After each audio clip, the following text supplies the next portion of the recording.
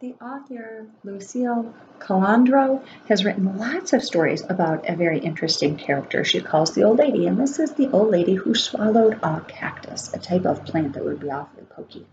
So the first question we might be wondering is why she would want to do that. This is spun off of The Old Lady Who Swallowed a Fly, and she's written lots of stories, primarily based around the holidays. And I wonder what adventure she's going to have now. What I know about the old lady stories is there's lots of rhyme and repetition. So let's see if we can remember how things go and make predictions about what might come next. Now, there was an old lady who swallowed a cactus. I don't know why she swallowed a cactus, but it took lots of practice. Remember, because it's so pokey. Now, there was an old lady who swallowed some sand from out of her hand. She swallowed that sand. She swallowed the sand to plant the cactus. I don't know why she swallowed a cactus, but it took lots of practice. There was an old lady who swallowed a snake. What a mistake to swallow that snake.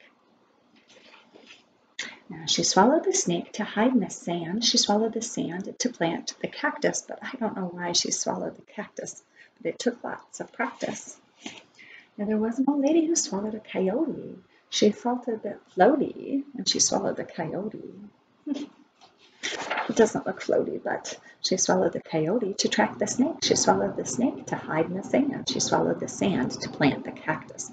But I don't know why she swallowed the cactus, but it took lots of practice. There was an old lady who swallowed suntan lotion. It caused a commotion when she swallowed the lotion. She swallowed the lotion to cover the coyote. She swallowed the coyote to track the snake. She swallowed the snake to hide in the sand. She swallowed the sand to plant the cactus. But I don't know why she swallowed the cactus. But it took lots of practice. Now, there was an old lady who swallowed a canteen. Everyone had seen her swallow the canteen. She swallowed the canteen to rinse off the lotion. She swallowed the lotion to cover the coyote.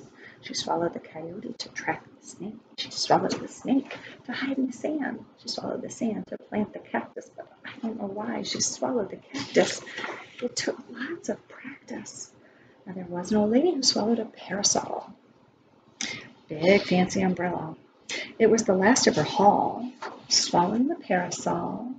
Now, the scorching hot sun beating down was the basis. She looks exhausted for her to create the perfect oasis. So, an oasis is a nice cool spot in the desert. The canteen gives her a little pool, and then we've got the parasol to give her some shade. But do you think it would be perfect for you to be around a coyote with some sharp teeth and a snake that might be venomous? I wonder. Adventures with a cactus for sure. All right, if you're checking this out in Flipgrid or Seesaw for me, I'll have something else for you to extend the lesson.